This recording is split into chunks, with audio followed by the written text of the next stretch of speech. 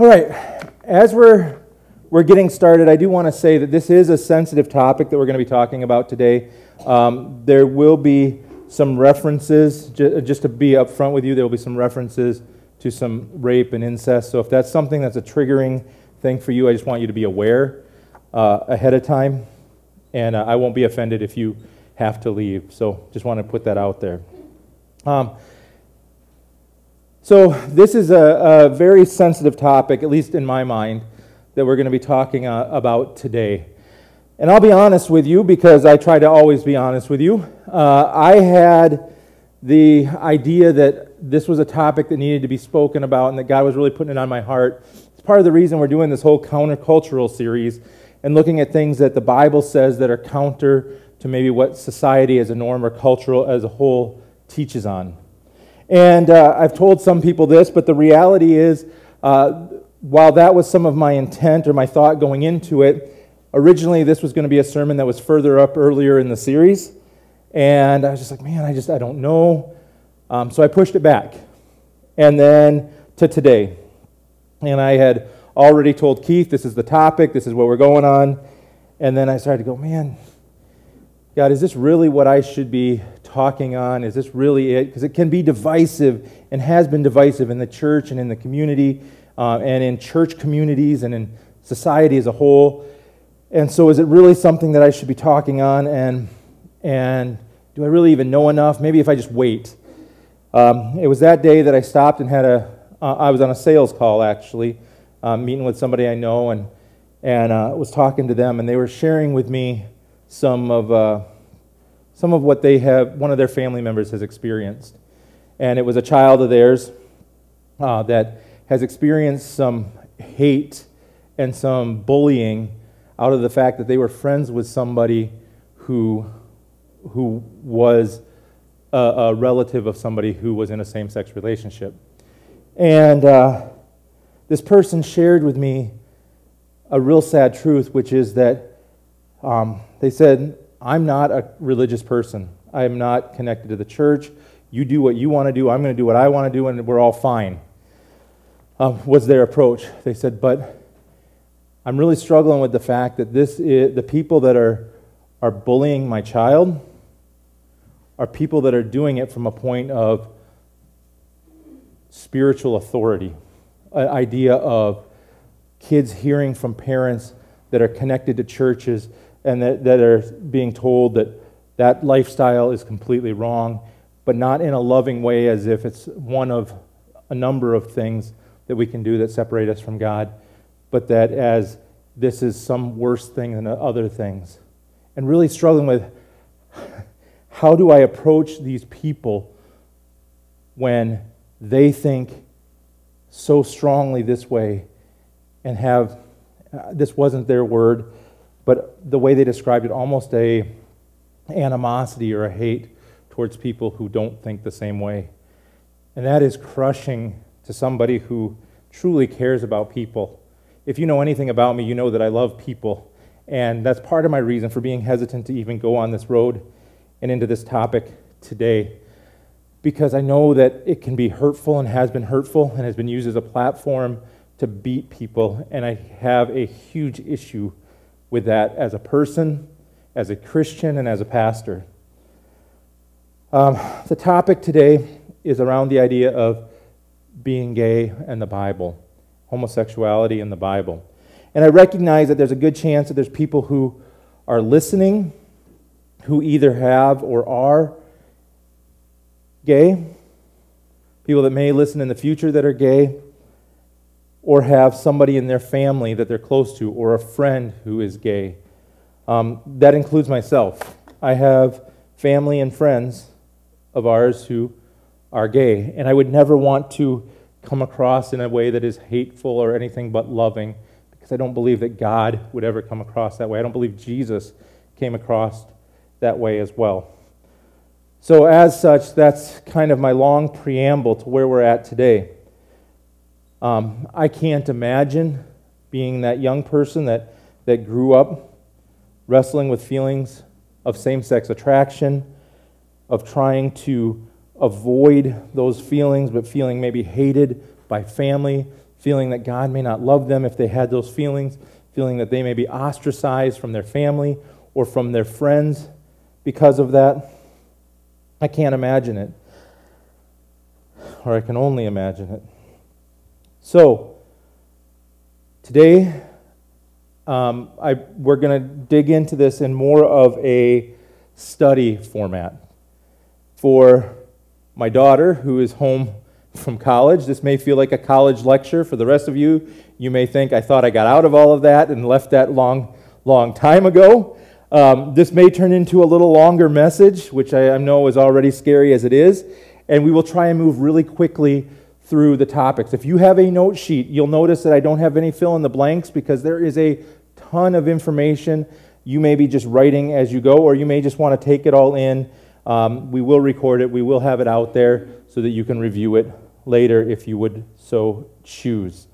We are going to be in the book of 1 Corinthians as a launching point. Just know also, as we get to this and as we get started, the end of my preamble here is I'm open to discussion on this afterwards. I acknowledge there's a lot that I don't know. I acknowledge that I'm coming at it from one perspective and I haven't been in other perspectives. But like with other things, I will tell you that I'm also coming at it from a perspective of I'm trying to just look at what God's Word says. When we talked about Sabbath, I said I'm not coming at this from a point of someone who's always had it right, but as somebody who is learning and looking at Scripture. I'll say the same thing here. I'm coming at this from a point where we're going to go through what the Bible says, what God's Word says. We've said as a church that His Word is truth, and we're going to rely on His Word. So, let's go to 1 Corinthians 6, 9 through 11, and then 18 through 20. And it says this, "Or do you not know that wrongdoers will not inherit the kingdom of God? Do not be deceived, neither the sexually immoral, nor idolaters, nor adulterers, nor men who have sex with men, nor thieves, nor the greedy, nor drunkards, nor slanderers, nor swindlers will inherit the kingdom of God. And that is what some of you were, but you were washed and you are sanctified. You were justified by the name of the Lord Jesus and by the Spirit of God. Flee from sexual immorality, and all other sins a person commits are outside of the body, but whoever sins sexually sins against the body. Do you not know that your bodies are the temples of the Holy Spirit who is in you, whom you have received from God? You are not your own, you were bought with a price. Therefore, honor God with your bodies." Gracious God, as we get ready to dig in your word, I am begging you, Holy Spirit, that it would be your words, not mine. And that as we look at this, that you would meet each person where they're at. In Jesus' name, amen. All right, so like I said, we're going to cover a lot of information in a very short amount of time, relatively. I say relatively because how many hours did we say we're in a week? And this is going to be like an hour of it. So hopefully less. I thought of it as a phrase I hate, drinking from a fire hose. I hate that phrase. It's the idea, it's a cliche that gets used at a lot of conferences. Oh, we're going to throw all this information, you're drinking that from a fire hose. Well, it's going to be kind of that idea. And I was thinking, I was reminded of my dad. Growing up, my dad was a farmer, a dairy farmer. And when we lived in Florida, he farmed in a large dairy operation. In this large dairy operation, they had large fire hoses that they used to hose down the parlor. That's how they cleaned it. Well, this was back before all of the you don't eat this, you don't do that, you can definitely not drink water out of a hose because it might cause cancer. It was before all of that, and so people drank out of this fire hose. Now, the reality was, if you turned it on more than a little bit, you would get drenched, and you would have very little of it go in your mouth. It would go all over you.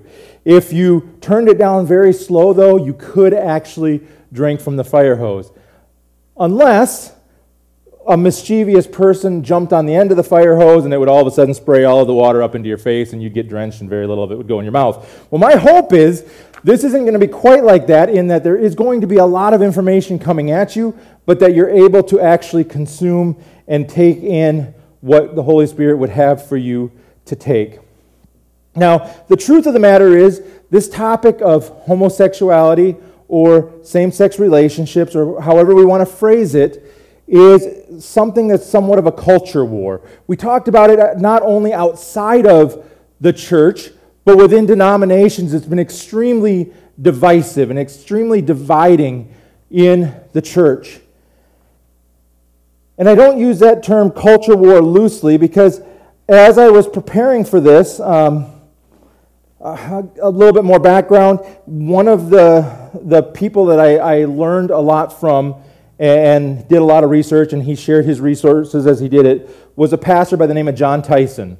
John Tyson is a pastor in New York City, in the heart of Manhattan, and this was some of his research, and some of it's from his message. In fact, if you were to watch his sermon, you'd say, Sam, your sermon's a lot shorter and doesn't have quite all of the elaborate detail referencing all of these books, but it's a lot of the same information. So anyway, as he was talking, and as I was researching, he used the term culture war. And I started listening to that, and I started to do a little bit of research on my own, and started looking at the things, not from a church side of things, but from a outside of the church research on what has happened in the U.S. specifically. If you're watching from outside of the U.S., this may not apply as much, but inside the U.S., what has happened over the last 50 years related to same-sex marriage, same-sex relationships? How has all that gone? And culture war seems like a very applicable term. If we look post-Vietnam, there was the Stonewall riots. I wasn't around then. Some of you may have been. But the Stonewall riots took place in New York City outside of the Stonewall Inn, which was a gay bar in New York City. And there was 6 days of rioting with police and rioters, and there was a book that was written by a gentleman named David Carter. It was this book. He was in he was there when it happened, and he talks about what was going on at that time and the culture that was happening. And one of the things that he says coming out of those riots is that some in the gay community were going to have a three-pronged approach moving forward. That three-pronged approach that he references is, one was going to talk about psychology. The psychology was that being gay is not a mental illness, and trying to change that perception. Number 2 was they were going to go after the laws of the land that said that it was wrong, illegal, and so forth, and seek to make same-sex marriage legal. And the third thing they were going to do was they were going to go after the church. They were going to go after the church to try and get the church to change their stand on same-sex relationships. That was their three-pronged approach. And following that, shortly after that, in 1973, we have the Gay Liberation Front. They literally declared a war on normalcy, where they wanted recognition of same-sex relationships. They wanted the same rights for people within a traditional marriage as in a same-sex marriage. Also in 1973, we have the American Psychiatric Association removing homosexuality as a mental illness because previously it had been. In 1977, we have the Save Our Children crusade in Dade County, down by Miami. And that's a crusade to basically block gay rights in Dade County.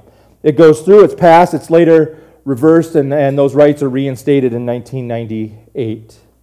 In 1981, there's a rare pneumonia and skin cancer discovered in gay men. It was called gay-related immune deficiency disorder. Now, not long after that was discovered in California and New York among men who were gay or in same-sex relationships, there was a discovery of a heterosexual individual that had it. And so there was a push among those in the gay community to get that name changed so that it was no longer going to be known as GRID, or the gay-related immune deficiency system, because it targeted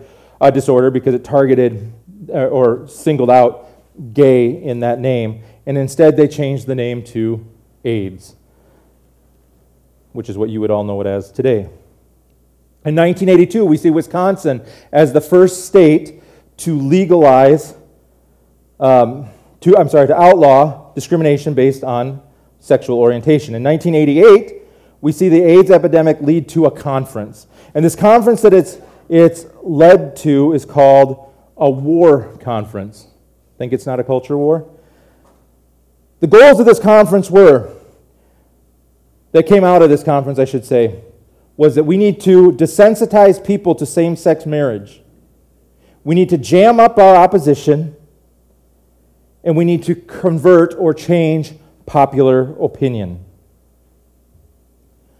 There's some quotes, I think I have them in slides, I don't remember, from a book called After the Ball. And this was stuff that came out of that war conference. A continuous flood of gay-related advertising presented in the least offensive fashion possible. If straights can't shut off the water, they may at least eventually get used to being wet. Another quote that was there, the main thing is to talk about gayness until the issue becomes thoroughly tiresome. And a third one, seek desensitization and nothing more. If you can get straights to think homosexuality is just another thing meriting no more than a shrug of the shoulders, then your battle for legal and social rights is virtually won. After that, we see in 1993, the military adjusts its approach. Some of you, many of you probably remember this, where we go, where the U.S. military changes to a don't ask, don't tell policy related to sexual preference. In 1996, in what I would call a twist of irony, President Clinton signs the Defense of Marriage Act. If you were around during his presidency, you may know why I call that a twist of irony. But anyway, he did, and that was saying marriage is man and women. 2010, a federal judge says gay and lesbian marriage is constitutional right, and then 2015, it is made legal in all states. Are you seeing the reality over time in our country where this has been made into a culture war? As a result of this happening in our culture, what we see is that it will affect the church. And by the church, I'm not saying the rescue church, although it does. I'm saying us as believers are impacted because it's what's going on in the culture, and we should not be oblivious to what's happening in the world around us. Now, as we look at these controversial topics, there's something that has to be considered, which is how do we react to them? Because that how is so important in how we engage a culture war that's happening around us. In about 2012, there was a book written called Unchristian. It's written by a man named Dave Kinnaman with the help of Gabe Lyons. And in this book, there's a survey that asks the question of young people, an upcoming generation, a generation that would currently be probably in their late 20s to early 30s. There's very few of you in this room that are affected by that, but there are a couple. But that generation was asked a question about what you know of the church. Or what is the first thing you think of when you think of the church? Now, it wasn't asked to people who were part of the church. It was asked of people that were not connected directly to a church and to the body of Christ. And when they asked that question, the number one thing that they knew about the church, anybody know what it was? It was that the church is anti-gay. That was the number one thing that people outside of the church thought of when they thought of the church. We're talking about people that are young people, people that are in a generation that are in their 20s and 30s now.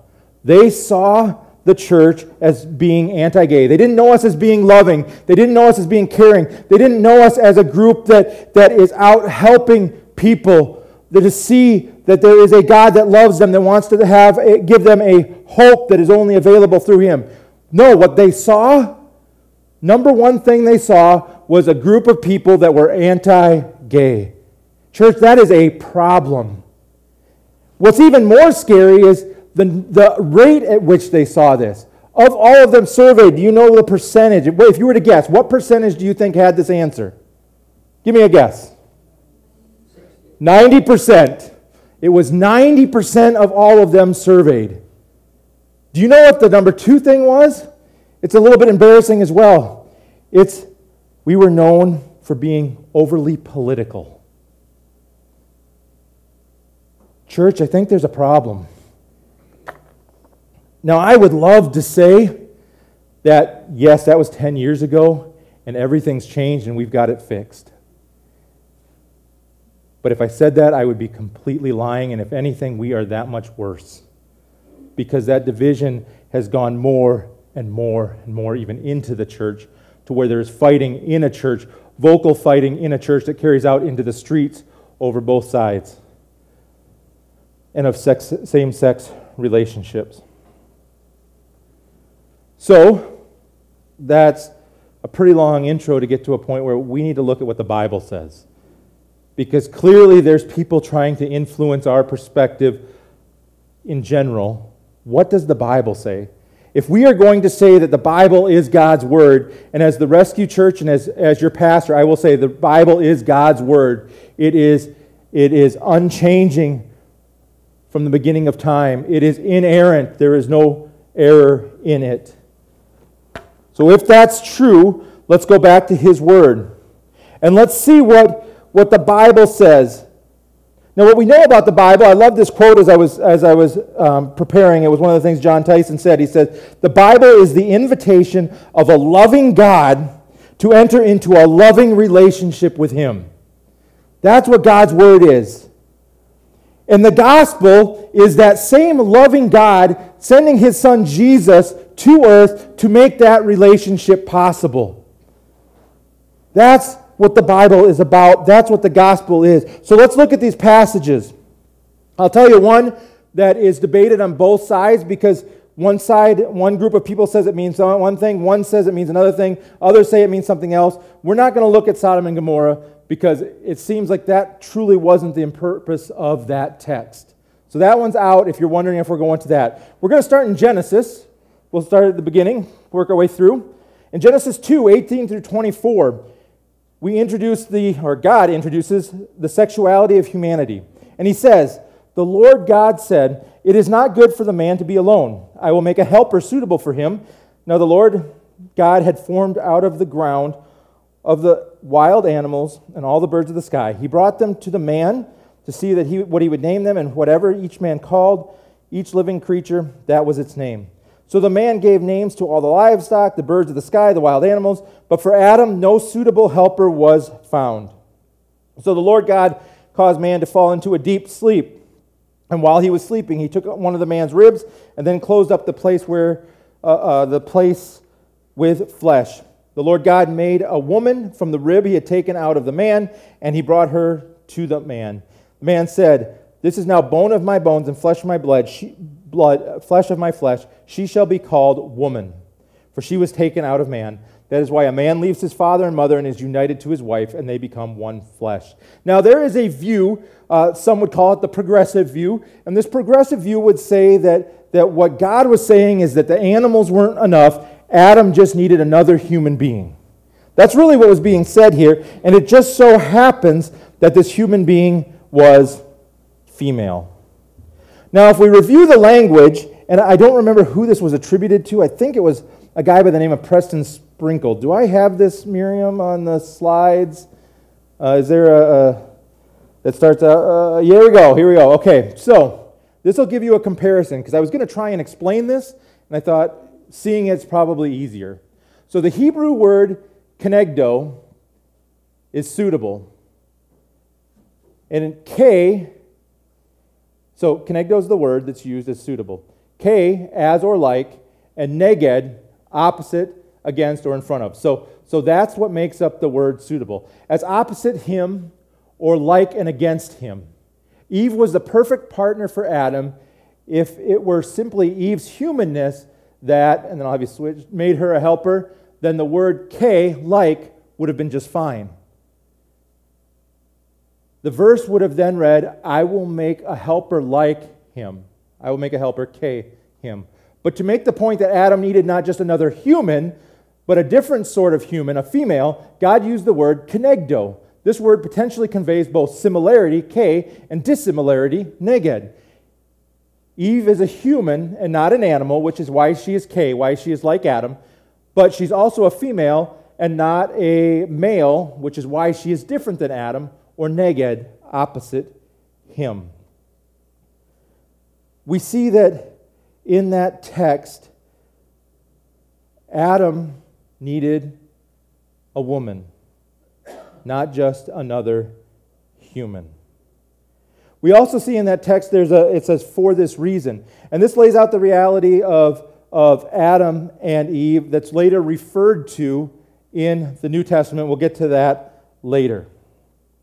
Now, I've often said, and hopefully anybody that you've heard teach will say, you can't look at the Bible just in one passage or you will miss the meaning of all of it. You have to see all of it in context. It would be easy for me to take this passage out of context, and if this is the only passage that I was teaching from, be able to say to you, this is what God said, and leave some doubt in people's mind, go, okay, yeah, that was his plan then, but what about new covenant? How did things change? What happened? We'll get there eventually, because we're going to continue looking at more texts. As a side note, and this is important because as the church, if we're honest, we've gotten a lot of things wrong. As the church, one of the reasons I think that people can question our stand on what it means to have a same-sex relationship and what the Bible says is because we've gotten some things wrong in regards to women, in regards to slavery. Even in our country, we see the same thing where in our country we talk about one nation, yet we've divided it into different groups, and we've had all sorts of division, and we still have different division. So it's understandable that people might question this idea if we just base it on this one thing and say the church has changed, things are changed, they don't know what they're talking about, so let's keep going. What I was going to say before I got off on that little tangent is this side note related to women. And it's interesting that there's other stories of the beginning of time from other religions, other places. It is only God, only in the Bible, only in the Torah, where we see that woman was created also in the image of God. Others will say that man was, but only our Bible says that women were created in the image of God. Anyway, continuing forward comes the idea of, okay, like I said, is this a prescriptive thing? Is this God saying this is for everybody, or is this descriptive as a matter of this is what's happening in that time? It's an important question to ask. Let's move on to Leviticus. Now I'm going to ask a question. How many of you love the book of Leviticus? How many of you skip the book of Leviticus when you're going in a Bible and a year plan? Okay, some of you are lying. We're going to go to Leviticus, though. We're going to go to Leviticus 18:22 and Leviticus 20:13.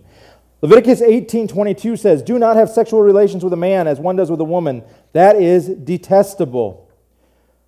Leviticus 20:13 says, "If a man has sexual relationships with a man as one does with a woman, both of them have done what is detestable. They are put to death. Their blood will be on their heads." In context, God is giving the people a way to holiness. He's giving them a set-apartedness description of what it looks like in Leviticus. Now, you may say, well, some of this was directed towards priests, and so that's different. Well, I will direct you then to Romans 12:22 that says, as Christians, as followers of Christ, we are a royal priesthood. So I would tell you that this probably applies for that reason. But I'll give you a better reason than that. There are 3 parts of the Old Testament law. And one of the things that people do, myself included, I reference this with Sabbath, is we say, yeah, but that was then, this is now. That was Old Covenant, this is New Covenant. Jesus in His coming to earth has replaced the Old Covenant. He's fulfilled the Old Covenant. Therefore, we are not subject to any of the things that happened in the Old Covenant. So the Old Testament, the Torah, the law, is broken into 3 parts. Those 3 parts are ceremonial. Those ceremonial parts were related to the religious ceremonies that were related to forgiveness. It was the sacrifices. It was the celebrations. It was the way they were to treat the temple. Remember, in this passage that we started with today, as Christians, that temple doesn't have the same relevance in that at that point that was where they went to meet God. And in the New Testament we're told that God dwells in his people. There's a change. That's part of the reason that ceremonial law doesn't still matter. Because of Jesus, we're able to go directly to God. We don't have to go through an intermediary. But because of Jesus as our intermediary, we do not have to go through someone else. So ceremonial law is replaced. Part of the law is the civil law. The civil part of the law was the law that was set up for them as a theocracy. If you are not familiar with what a theocracy is, that's fine. A theocracy just means that it is a nation ruled or governed directly by God, not through other people, but directly from God himself. And so those things no longer apply. That was the children of Israel, that was then. But then there's a third part, and that third part is the moral law. And the moral law still applies. We see those are things that we've talked about over recent weeks as we've gone through this series, where we see that Jesus doubled down on things like adultery.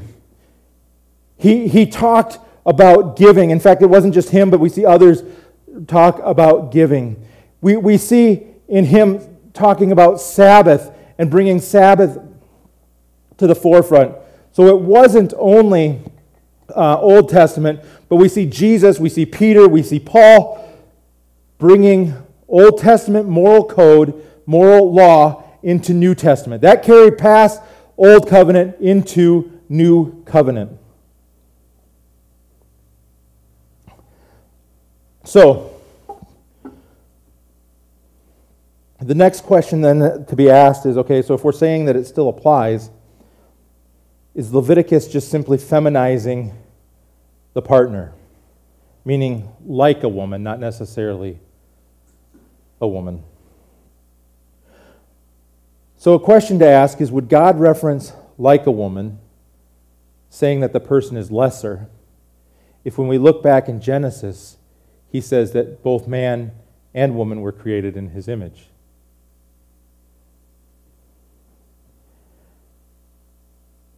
There's a question of, is it victimization? Yet, in this situation, in these passages in Leviticus, what we see is they put to death the person that commits the sin. Yet, if we look back which would be both of them in this, to finish my thought, they put to death the people that were committing the sin. But what we know from Old Testament law, that book of Leviticus that none of us like to read, I should say Kristen likes to read, none of the rest of us like to read, that Old Testament law talks that if this was a case of somebody being victimized, both people weren't put to death.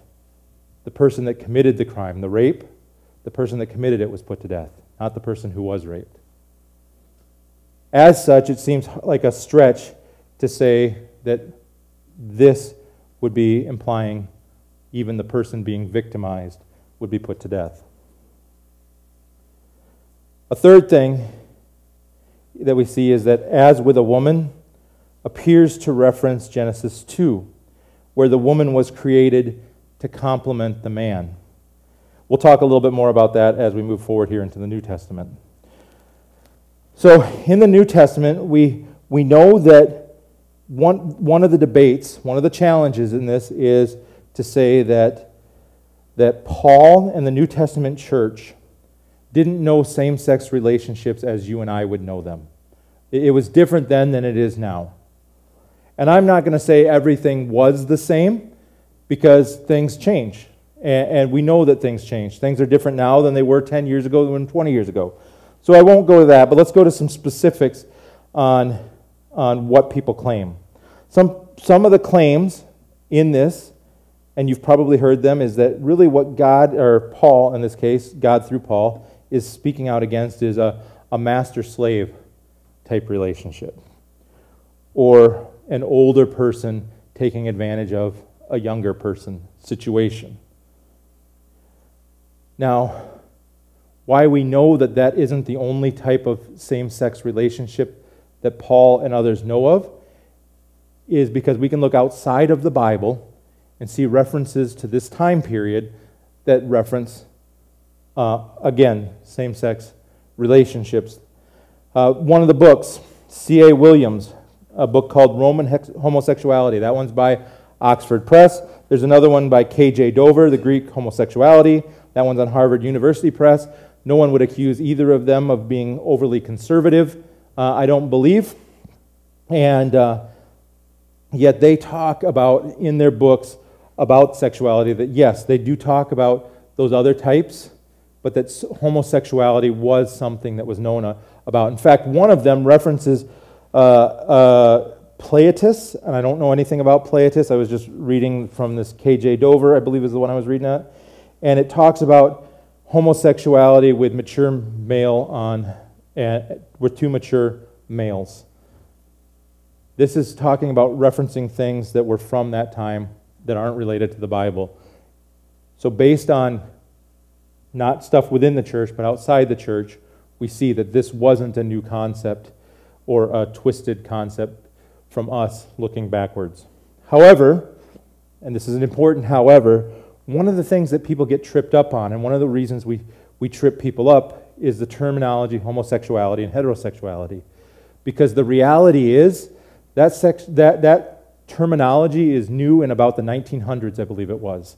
So part of the confusion comes from us saying they would have talked about homosexuality when they would not have probably used those terms or something similar to them. They would have said male with male, female with female, something along that line. Like I said, much more like a college lecture than a typical sermon. All right, let's go to Romans now, and that's where we're gonna head next. And this text shows that all of us are condemned to being separated from God except by His grace and forgiveness that Jesus offers. That's the concept of this entire text. It's not specifically related to one type of relationship. And I think we need to be mindful of that often the reason people who in that 90% came up with those things about us as the church is because we've pulled out one part of a passage that talks about many other things and have focused overly on that one area. We're going to specifically, though, continue down this road because that's our topic for today. Romans 1, 24 through 27, where it says, "Therefore God gave them over to sinful desires of their hearts, to sexual impurity for the degrading of their bodies with one another. They exchanged the truth about God for a lie and worshipped and served created things rather than the Creator who is ever to be praised. Amen.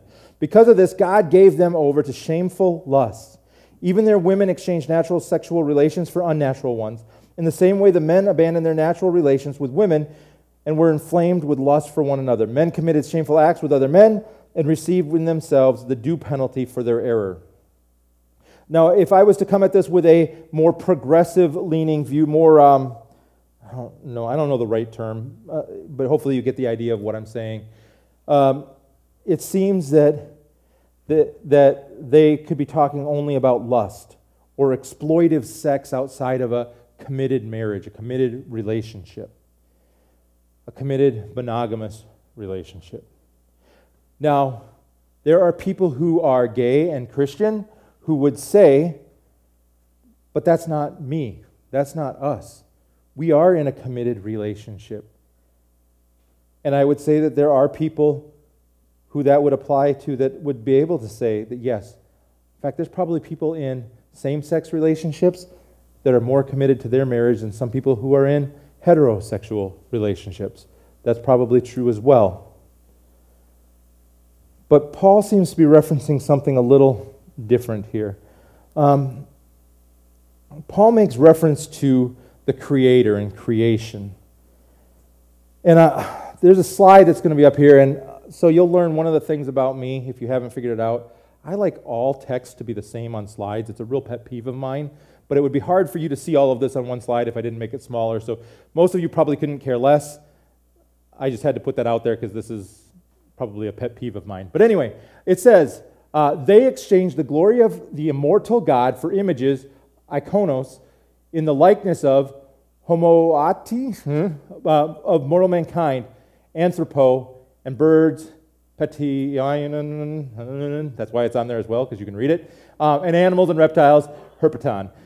All right, so that's the part of what's from Romans. If we look then at what is in the Genesis passage, we see that then God said, let us make mankind, anthropon, in our image, icona, in our own likeness, homoisin, so that they may rule over the fish of the sea. And I'm not going to continue with all that. You get the idea that what we're seeing in this reference in Romans is a direct correlation to what God said in Genesis, which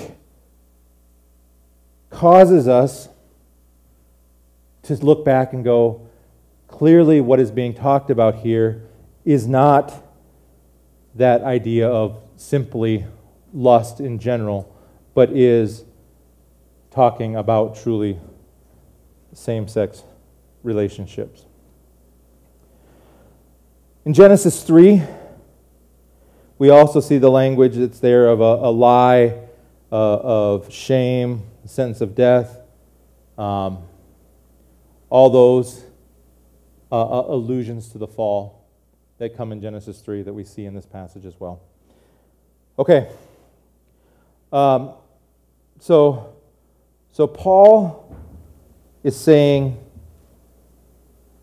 nature, but doesn't mean orientation. What he's really saying is as it was at creation. Romans 1 is not about heterosexual lust, and while rape and abuse was an issue at this time, it does not appear to be what Paul is talking about.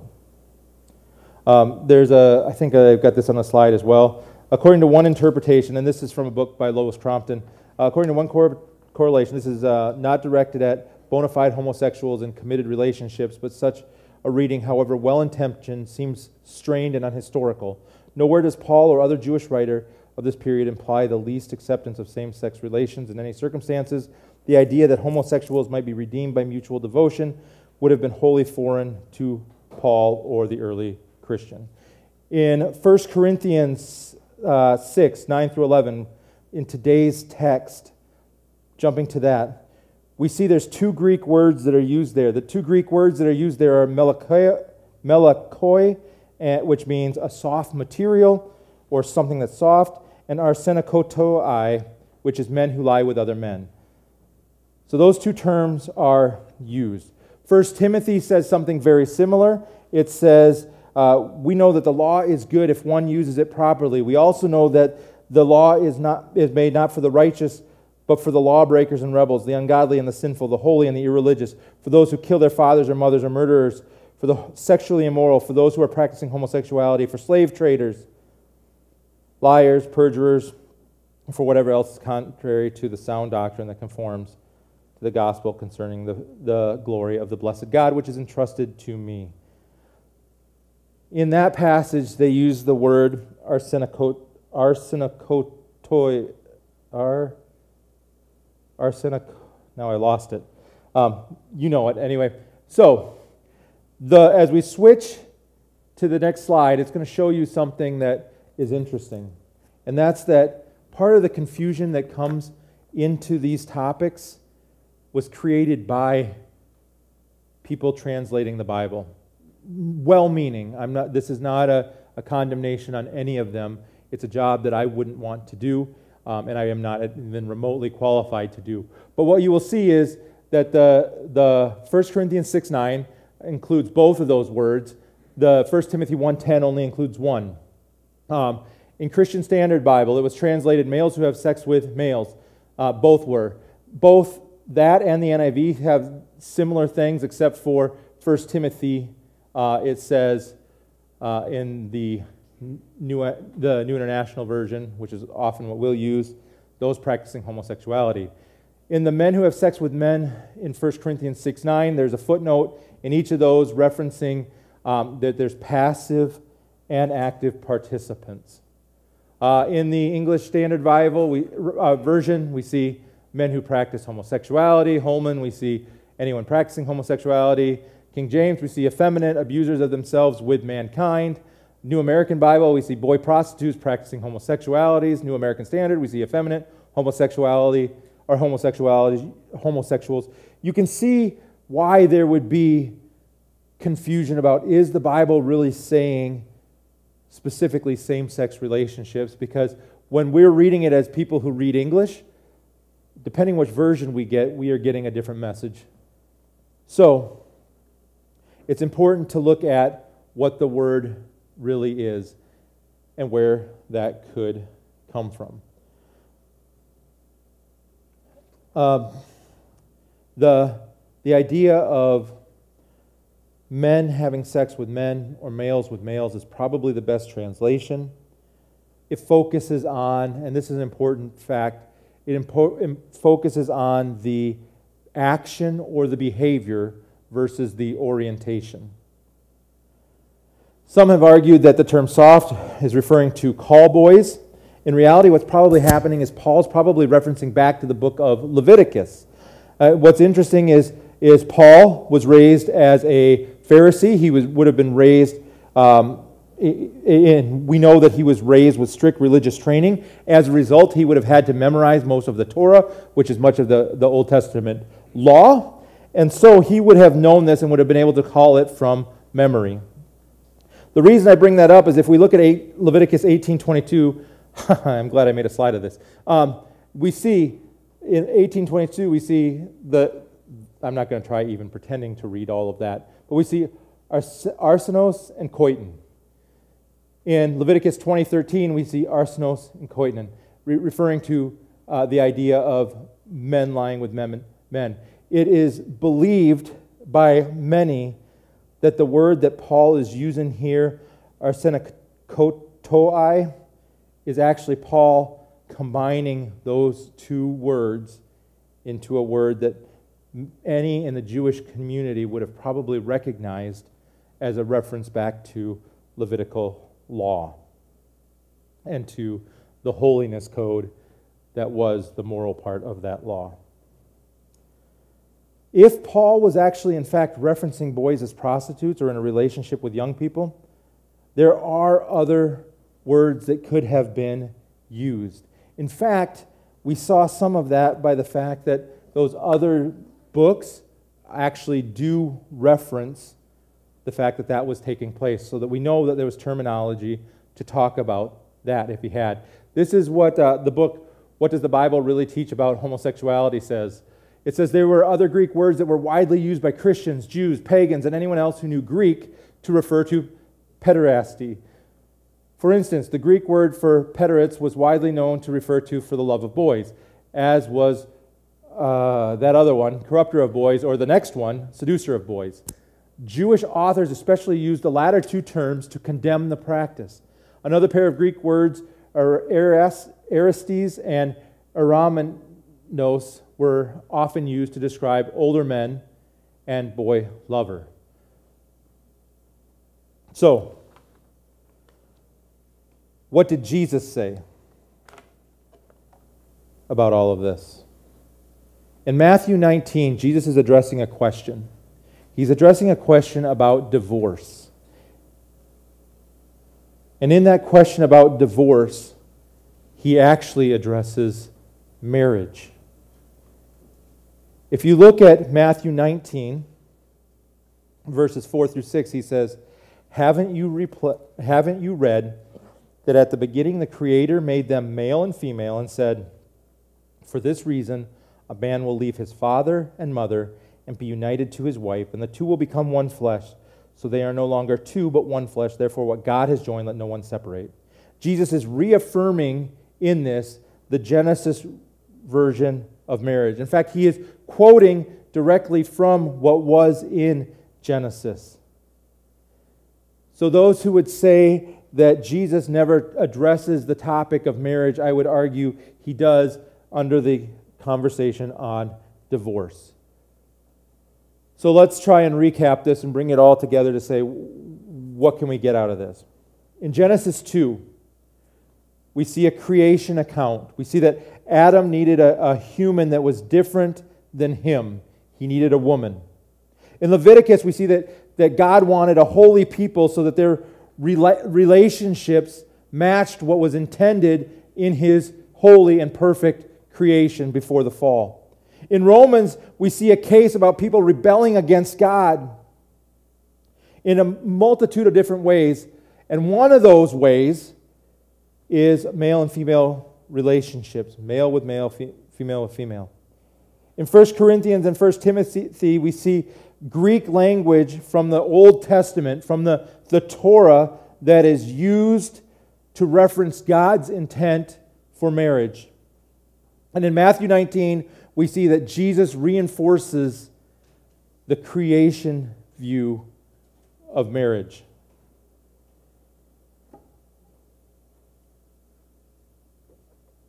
So, what does this say about marriage?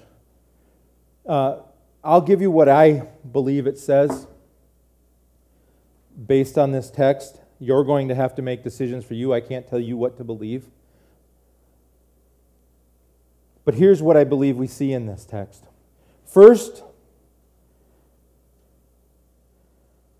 let me say, though, there's a lot of things I don't know. In fact, I was telling somebody this morning, there is a lot that I have realized as I've gotten older that I don't know, that I would have thought I knew better when I was younger. So my learning will continue on this topic and on many others. Second thing I want to say is that I don't expect people who aren't Christian to believe in the absolute truth of the Bible. With that, we see a loving Jesus who often approached people who were living in sin, including sexual sin, not in a way of looking down on them, but treating them as people. We see a loving Jesus approaching a woman at a well who was a Samaritan, who would have been viewed as less than, who was living outside of a healthy marriage because she had had 5 husbands, and the one she was with at the time was not one of those husbands. And yet we see Jesus approaches her with love, not with hate. So,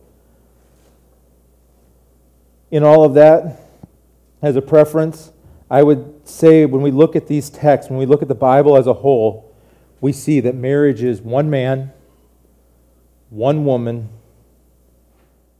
united as one for as long as both of them live. That was God's desire for marriage. Wrapping up, there's still a ton of questions to be answered that I haven't even touched on today. And I've gone long, as you know. There's questions like, are people born gay? There's different points of view on that, but many in the science world are starting to say that there's a good chance that they were. There's the question of, is this like slavery and women that the church have gotten wrong for so long? I will pause on that one and say, I don't believe so. I don't believe so because it wasn't all of the church that got it wrong, but part of the church that got it wrong. I also will say it's not the same because it's very clear that in the slavery, that it was clearly a different slavery. We can look back on historical studying outside of the Bible, just like we can for same-sex relationships, and we can see that the slavery referred to was different in that time. And yet, for some reason, we took the Bible out of context. But there's a lot more questions to be answered around those topics, I'm sure. I won't pretend to answer them all today. Can people change their sexual orientation? Gosh, I don't know. I truly don't know that if they can. I won't say that they can. I'll say that I've heard people say that God has changed them, and I believe that's possible. But I will also say that I think some of the therapies that have been done are nothing short of abuse on trying to get somebody to change. Maybe well-intentioned, but pretty harsh nonetheless. Is same-sex orientation sinful? I will answer that one, and I'll say, based on what we see in the text, no. Because it's the actions that are the sin that God calls out in those passages, not the orientation. We can have more conversation on that. I'm just saying that's what I see referenced in that. And what about the hypocrisy of the church that is firm on this issue but lax on other sins? I think it's a fair question and a fair criticism. As Christians and as the Rescue Church, people should know where we stand, and it should be clear what we stand on. But I hope and pray people know more of us more what we're for than what we're against. That they would know that we are for a loving God who loves them and cares about me and cares about you and wants to meet us wherever we are at.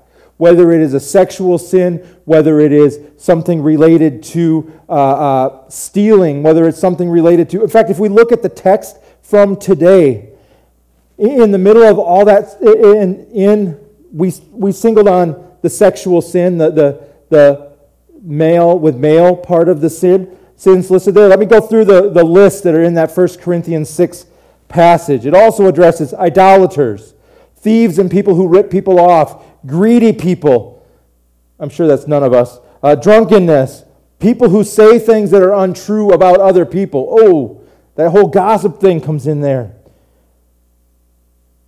So, we as the church need to be careful that we are not getting on a pedestal and looking down at anybody, but instead that we are sharing a hope that is available because of Jesus, a love that God has called us to. Yes, God is a just God, and that's what many people have stood on their thing and said. But let's not forget that He is also a loving God who meets us where we are at. So if you are someone that is connected with us today and are gay, I just want to say thank you. Thank you. Understand that we don't claim we have it all figured out, and that we will say that we are all sinned and all of us fall short of God's glory. And I think it's also important to say, and that all of us remember, that God didn't make a mistake in creating any one of us. Regardless of where we would fall on that sexual orientation part of things. He didn't make a mistake. He created every one of us on purpose and for a purpose. There were no accidents. And through Jesus, there's forgiveness for all sin. In fact, if there is a person that would be connecting with us today that doesn't have a personal relationship with Jesus, regardless of whether you are straight or gay, the reality is there is a loving God that wants a relationship with you. And lastly, as we get ready to close in prayer, I just want to say we want to be a loving people, regardless of what you're going through, regardless of whether it's something I've addressed today or not. Our desire is to be loving. I'm going to invite you all to stand, and we're going to close in prayer.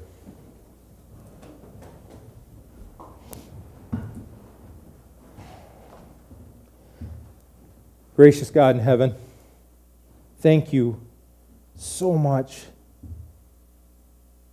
for Jesus coming down to earth, living a life that I couldn't live, none of us could live, and facing the death that each one of us deserved to die, that we could have life that's available only through Him. God, I pray that today and throughout this week and in our lives that we would be a people who love those around us, that we share your love with those around us. Not that we're scared to have conversations about right and wrong, not that we are unwilling to call sin, sin, but that we would be even more excited to call out grace and call out hope and call out new life that's available in Christ. God, I give you this service, this message, this time, and just ask that you would do with it like you will. In Jesus' name, amen. Thank you for listening to this recent message from the Rescue Church. We pray that God will use this message to encourage, challenge, and inspire you in your faith journey. To hear our messages live, head to one of our physical campuses. If you'd like to learn more about the Rescue Church, please visit us online at therescuechurch.com or email us at office@therescuechurch.com.